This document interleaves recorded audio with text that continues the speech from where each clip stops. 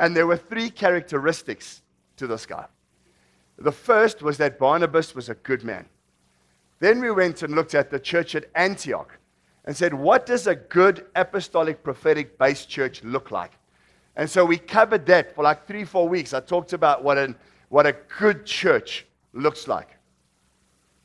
The second thing about Barnabas was he was full of the Holy Spirit. And some of you will remember I did a thing not too long ago where I talked about rivers or streams of living water that flow from within us, going back to Jesus at the last and greatest day of the feast, where he stood up and declared, all who are thirsty, come to me and drink. And to say that we get full by being filled with the Holy Spirit. Now, I want to close the message off.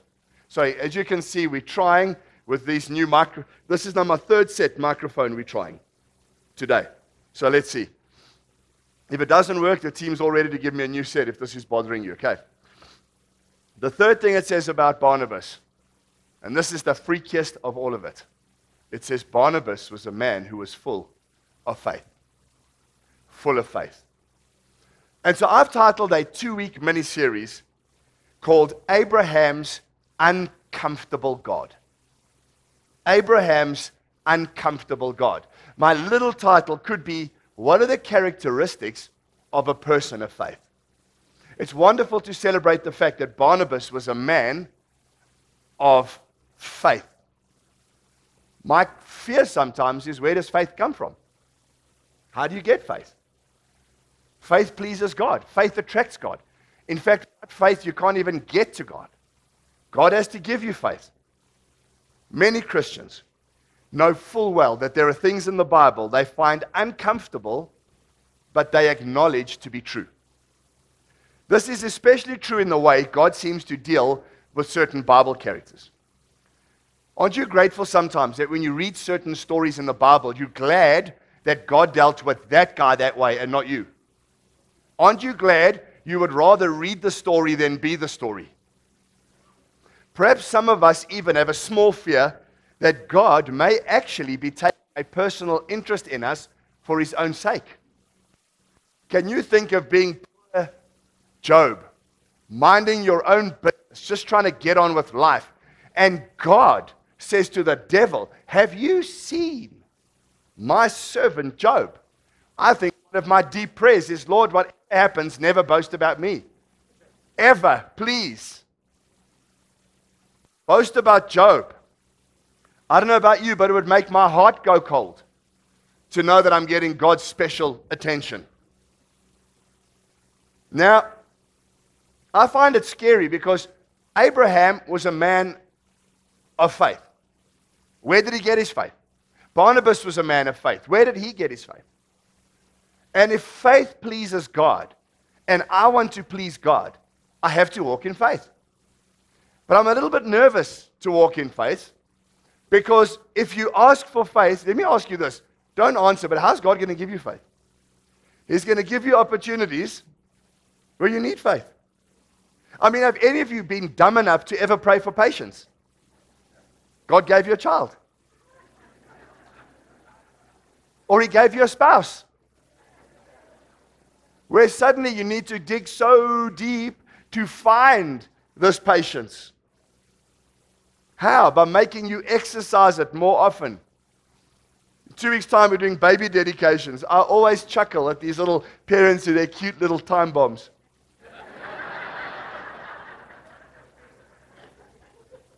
So when looking, I must say, I'm so grateful my boys are 18, 16, and going 13, 28 next month, because it's just so wonderful. They went to youth on Friday, they come home, they do this, they do that, they just go by themselves. I'm like, thank you, Lord Jesus. They actually do grow up. Don't you find the first 5 years are like 58? Hey? That sleep deprivation of new moms when they have their... I'm not trying to dissuade you. Just live in the real world. So when we want to look at being a man or a woman of faith, we've got to look at the first man who became the father of faith, Abraham. Abraham's focus throughout his life was on God, God's power to fulfill his own promises, and not to look at the circumstances he was facing. It's kind of what made Abraham faith. He looked forward to God makes promises, then God keeps promises, and they often fly in the face of what I'm facing right now, but God can be trusted. Romans 4:16 calls Abraham the father of faith, the father of all those who believe in God. And please remember, Abraham didn't have the privilege of a church, a Bible, commentaries, teachers, Christian upbringing, podcasts, Bible school. Do you realize that Abraham had to learn to hear God? He had to learn from God. He had to submit to God. And he had to obey God with no frame of reference or cultural background for it. Just think what it took for Abraham to be the man of faith who has nothing of what we have today in terms of resources in how to know God. And yet he pleased God amazingly by the way he lived. I know history for some of you is boring. For me, history is the most amazing subject in the whole world. But for some of you, history is a bit boring. But can you handle a quick history lesson? Okay, even if not, here we go. Let's look at Abraham's world quickly. In theology, you get a term called Sitz im Leben, which is the life circumstance of the person you're looking at. To understand Abraham is to understand the world he comes out of. Abraham lived nearly 4,000 years ago in a semi-nomadic, Middle Bronze Age culture, totally removed from ours today. He was a semi-nomadic shepherd to whom God came and revealed himself. God made promises, and God entered into covenant concerning Abraham's offspring and the land they would inherit in the future. Abraham somehow believed in this God, and it was counted by God to him as righteousness, and this faith shaped his life. Ultimately, the promises made to Abraham find their fulfillment in Jesus the Messiah and all who trust in the true God who become Abraham's spiritual children. Abraham was called a Hebrew. In Genesis 14, he was called an Aramaean. In Deuteronomy chapter 26. He was born in Ur of the Chaldeans and moved to Haran with his father Terah. At God's call, he moved to Canaan, and then he lived in various localities: Shechem, Hebron, Bethel, the Negev desert, Egypt, Gerar. These are all names and places you might have heard of. Genesis records that at one point he led a band of armed men to rescue his nephew Lot from kings who had captured him.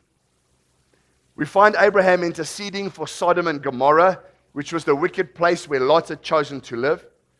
We find Abraham paying tithes to Melchizedek, the king of Salem. We find him entertaining angels. When the time came and he didn't have an heir, he bore a son Ishmael by his wife's servant, who became the father of all the Arab nations. His heir Isaac was born to Abraham and Sarah in their old age by supernatural intervention by God. I don't want to go there, but can you imagine? You're going to go be intimate with your wife at 100, and there's no Viagra. He's 100, you're 90 plus. Huh? And you both probably smell like goats. No, let's live in that world. There was no toothpaste and toothbrushes. Get with it, people. I doubted anyone shaved. It wasn't Movember, it was Mo year. How do you... remember Lord of the Rings. How do you separate the women dwarves from the men dwarves? The women's beards are shorter. His devotion to God was such that when God asked him to, he was willing to sacrifice his only son. He grew wealthy. He married again after Sarah's death. And at the age of 175 years old, he died. That is Abraham in a nutshell. We're going to look at more of his dealings next week because it's a really long introduction. So I thought I'd split it into two parts. Let's look at the religious world into which Abraham was born. Abraham's ancestors were idolaters. They were polytheists, which means they worshipped many gods. Joshua even says in Joshua chapter 24 and verse 2, long ago, your forefathers, including Terah, the father of Abraham and Nahor, lived beyond the river, that's the great Euphrates River, and worshipped other gods. Do you remember when Jacob married Rachel? She grew up in Terah's religion. She stole her father's household gods. Archaeology shows us that Ur, which is in Lower Mesopotamia, and Haran in Upper Mesopotamia were centers of moon worship. As a matter of fact, the name Terah, which was Abraham's father, Laban, his cousin, Sarah, his wife, and Milcah, the one maid, contained elements that reveal allegiance to the moon god. Moon worship was from Abraham's father right through everybody he knew. Worship involved temples like ziggurats with small temples on top. These temples were staffed by priests who offered sacrifices, made offerings, singers, musicians, male and female prostitutes with a fertility cult. And much later than Abraham, the Israelites were warned against worship of the moon, the sun, and the stars in Deuteronomy 4 and Deuteronomy 17. And do you know that all the way through to 2 Kings chapter 23, the idolatrous kings of Judah worshiped the moon and the sun and foreign gods? That spirit of idol worship never seemed to leave Israel. Yet, this man Abraham, a moon worshipper with a moon worshipping father and family, has some kind of an encounter with God. And the question, of course, is how would he know the real God? And Abraham's faith grew as God revealed himself to him. By the time we find Abraham in Genesis 12, he is a monotheist, a worshiper of only one God. And first little point I want to throw out to you right now is this.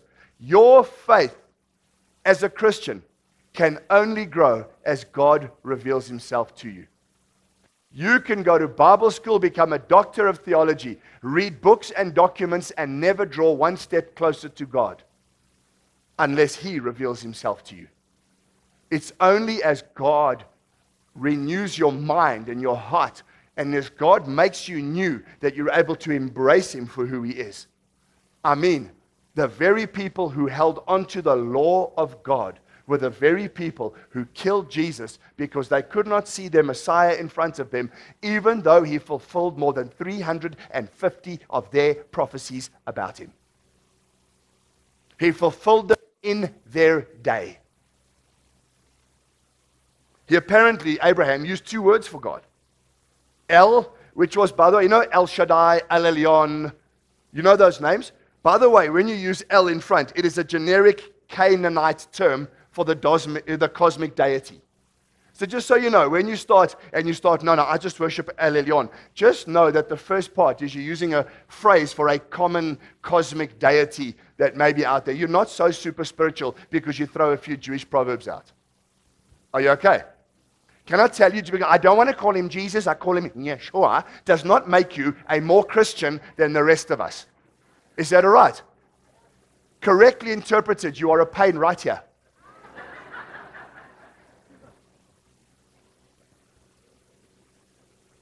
Yahweh. So he joins 2 names, El and often Yahweh, which is sometimes translated Jehovah in certain Bibles. But it's substituted as Lord. Because remember, the Jewish tradition was you never use his name. It's too holy. The Tetragrammaton, the name Yahweh, which means breath, is too holy to be used. So they substitute it with the word Adonai, meaning Lord. Hence, you'll get El Elyon, God Most High. El Shaddai, Almighty God. El Olam, Everlasting God. Jehovah Jireh, the Lord, our provider. So Abraham came up with these names of God. What did Abraham believe about God? Well, he believed God to be the Lord of the cosmos. He believed God to be the supreme judge of mankind. And on these things I'm throwing out to you, if you're a leader in this church, you are subscribed to a WhatsApp group which gets my full set of notes. I just want to throw out this morning, just so you know, I've done this for years now. All my proper notes that get given that I preach on a Sunday are available for anyone in this church who wants it. All you have to do is speak to DJ or to Mark, get added to a list, and we'll send them to you. All the scripture references are there. Okay. He believed God to be Lord of the cosmos, supreme judge of mankind. He believed God to be in control of nature. He believed God to be highly exalted, and he believed God to be eternal. A wonderful thing about Abraham that stands out immediately is that, amazingly, whenever God spoke to Abraham, he obeyed immediately. It's like this guy knew where his bread was buttered. He might not have been able to prove who God is because there were no texts. But if God spoke to him, he obeyed immediately. Abraham's relationship with God was personal rather than formal. They practiced different kinds of worship, him and his sons after him. Building altars, offering sacrifices, calling on the name of Yahweh, circumcision, prayer, making vows, tithing, planting trees, setting up monuments. These were all expressions of Abraham's faith. So I'm going to stop there, but the big question I want to ask is this. How did Abraham become a man of faith? I don't know about you, but this grabs me. Do you remember I said in the beginning that sometimes we read about the characters in the Bible and we're so grateful it's them and not us? Or am I the only one that feels that? When I read someone and I think, Lord Jesus, thank you, thank you, thank you. I'm born in Johannesburg in the 21st century and I'm not in the circle of that person of faith. Because they often got themselves into situations I wonder how I would cope. If you go back to our approach of the God of the Bible, do you know we have to learn to know him like Abraham did? The difference is for you and I, there are no excuses because we have all those things that Abraham didn't have. And so what some people do when they read the Bible is they don't want to throw everything out, right? Because it's in the Bible. And the book of Revelation says that if you exclude parts of the prophecy, those things will happen to you. So we don't want to do that. So we've got to keep the Bible in place. But the problem is we don't like it.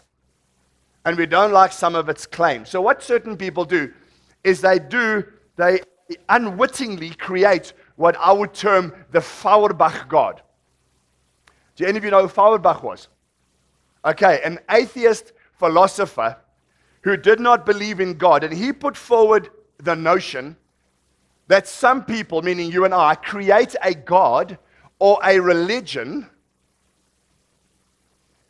to cater for an afterlife to make this life more bearable. So in other words, there's no God, there's no religions, but some people make a God or make a religion kind of according to their likeness to make this life more bearable in view of a life to come. And so what we do is we begin unwittingly to shape God according to our own design. We almost shape a God who won't do or demand what we're not prepared to do ourselves. Haven't you heard some Christians say, God would never tell me to do that? Ever heard that? No, that can't be God, because God only wants us to prosper and have joy and peace our whole lives, for instance. And so many times, we take the God of the Bible and we reduce him to what we want. I believe God wants me to be happy. No, he wants you to be saved and surrendered. A word came this morning in worship. You might be new to this church, you may have been here for a little while, and you tell us, whatever you're selling, I'm not buying. Number one, you can't buy it. And number two, it is the free offer of salvation for everyone who would believe. This God of the Bible never shapes himself to suit humanity. The contrary is true. He reveals himself to us in his glory. And you've got to be very careful that you haven't shaped a Feuerbach Christianity. You've begun to say that God will only do certain things where you are always the very happy and pleased beneficiary thereof. Some Christians seem to battle with the fact that God can make demands on us. That God can adjust things in our lives whether we agree or not. whether we feel we're ready or not, whether we feel we're able or not. Why don't we let God do it? Can I tell you why? I believe because we would lose our false and perceived sense of control of our own lives. I think sometimes we're scared of what God will do if we truly give our lives over to Him. Not just your faith. I believe in Jesus for eternal life. I'm talking about giving over the life you live in this world over to Him. Barnabas. Barnabas was full of faith. Abraham was full of faith. Sure. I believe Abraham met a very different God. I want to read you a couple of texts quickly. Genesis 12, verse 1 to 5. The Lord had said to Abram, leave your country, your people, your father's household, and go to the land I will show you. I will make you into a great nation. I will bless you. I will make your name great, and you will be a blessing. I will bless those who bless you. Whoever curses you, I will curse. And all people on earth will be blessed through you. So Abram left as the Lord had told him, and Lot went with him. Abram was 75 years old when he set out from Haran.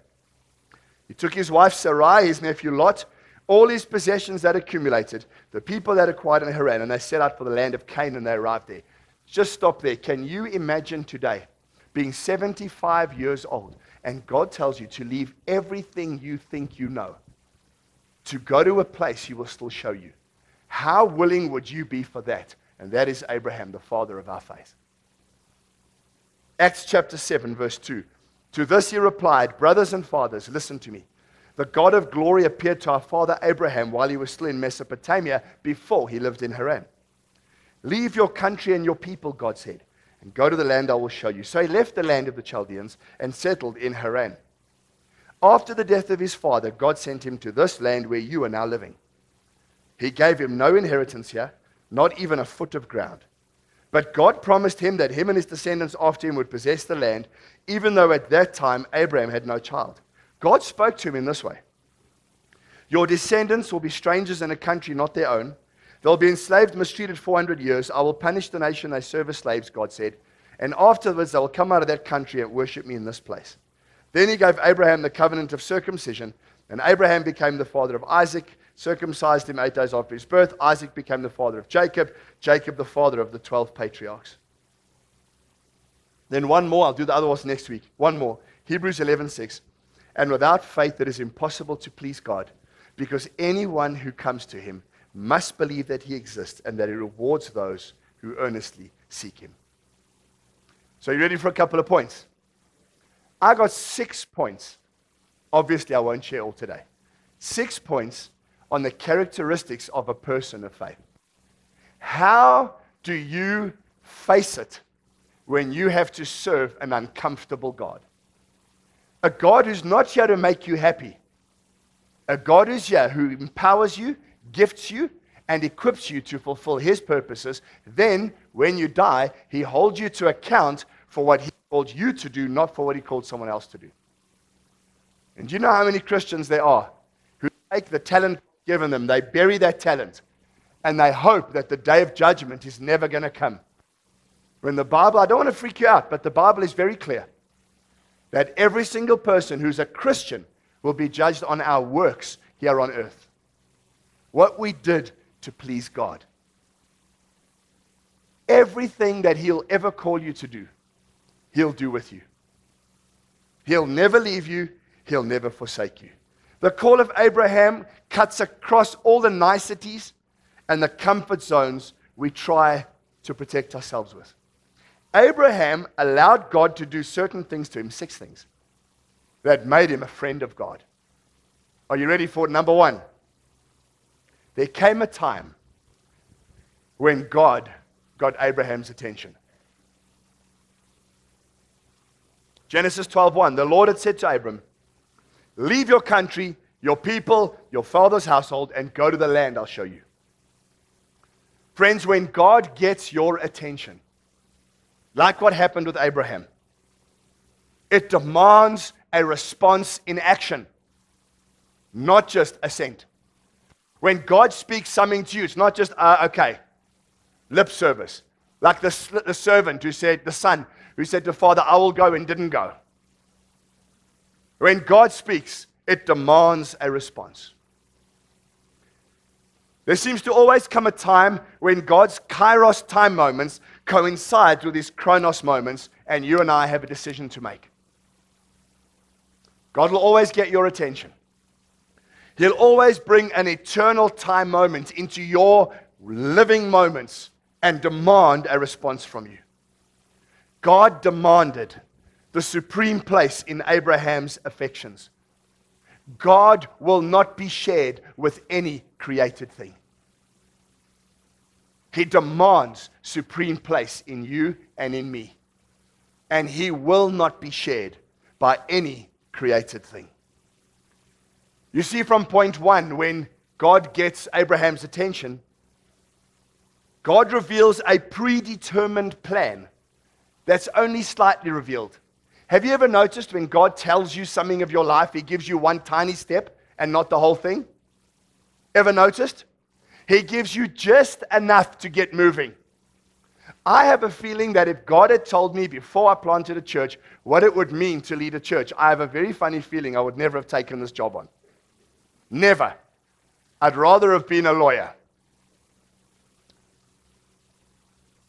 Would you have married the person you are married to right now, had you known what you know? Would you women have birthed that little squib that became your child, had you known? Anyway, the point I'm just making is God only ever tells you enough to get you going. Why? Because he wants you to look to him. On the day you got saved, you learned there's a time God's get your attention. When you got saved, things started happening in you and you responded to Jesus. God got your attention, and then you realized that wasn't the end of the story. That's only the beginning. From the time you're born again until the time you die, you will have moments in your life repeatedly where God gets your attention.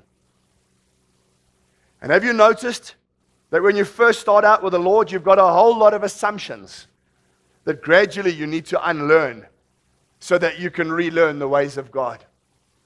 Don't you remember being saved a year or 2 years? You read your Bible, you're the Bible answer man, you know everything. And then suddenly, the longer you grow with God, the more he gets bigger and bigger, and his mysteries grow in your life. The Bible describes it through Ezekiel as going ankle deep, knee deep, waist deep, where you gradually lose control of your walk with God. Do you notice when you get saved, I go to church, I go to Bible school, I give a little bit, I do a bit of this, do a bit of that. I'm still firmly in control. Then God asks you to do some things for him, and suddenly it's not so easy wading in the will of God. Then you're saved a few more years, and God asks you to do stuff, and now you're waist deep. Now it's not so quick to run around and do your own thing. Then suddenly you find you're out of control in your own relationship with God. That's what the Bible means by keeping in step with the Spirit. It's letting the wind of God, the breath of God, move you, and you suddenly begin to get to a place where you realize, finally, you are totally out of control in your own life. You have surrendered it to the God of the universe. And I want to remind you under point one, God will keep getting your attention right through your life, because the righteous live by faith, and faith pleases God. And so I got good news for you and bad news. From the day you give your life to Jesus, you lose control of your life.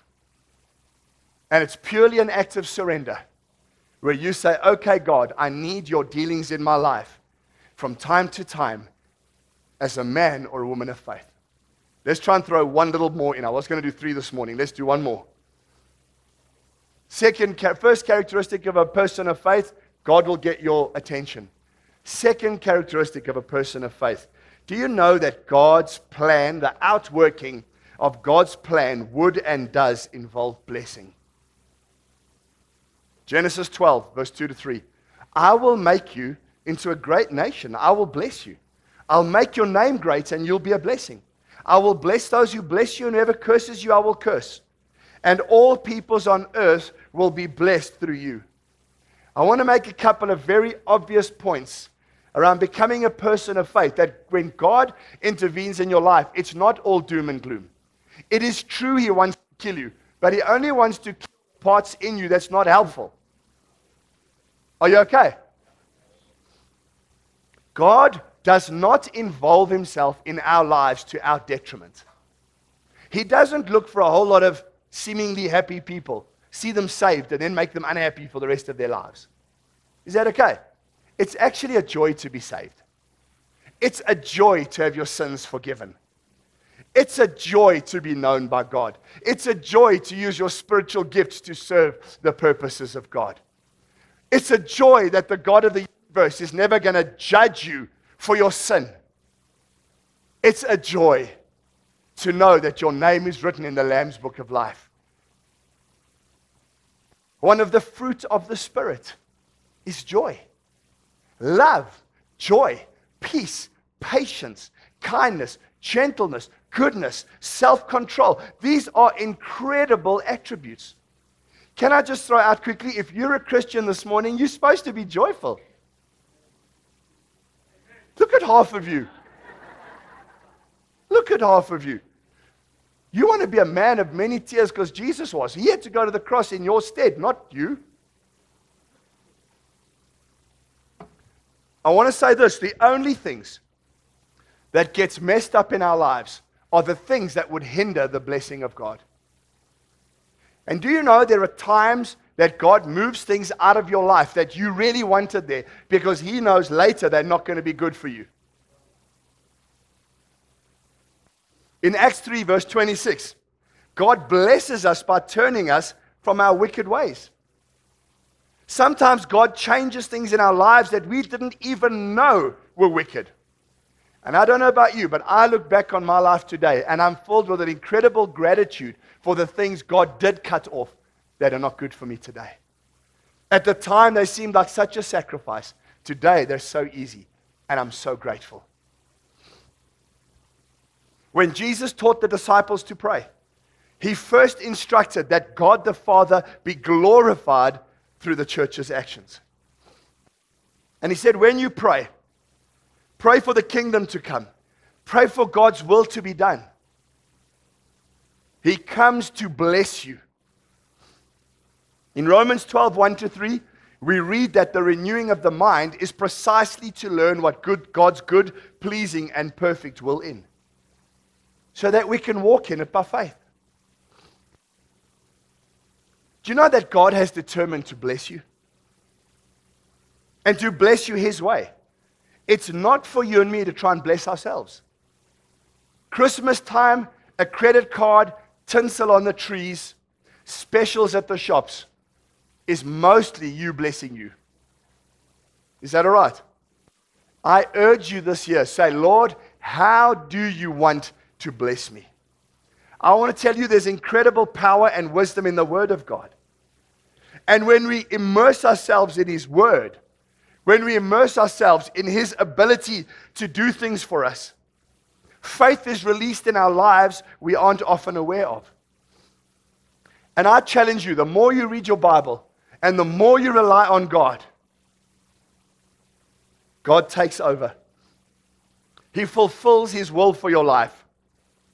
He blesses other people through you in ways, I don't know about you, but I am most blessed when others are blessed through my life rather than me being blessed. When you look, I mean, haven't you found, I'm probably going to say this on Christmas morning, but haven't you found that Christmas has lost its thing? Or Mother Only Oak? My kids, they can't wait for the loot. They've got lists out. This is what I want. I remember being, when you're 1 year old, you're far more excited about the pencil and the wrapping paper, hey? When you're 2 years old, it's the box. You can poke holes in it. From 3, 4, 5, you enjoy the gifts. Then a time happens, isn't it? You reach where when you bless others with gifts and they are happy, you are rewarded. Far more than if it's just you, isn't it?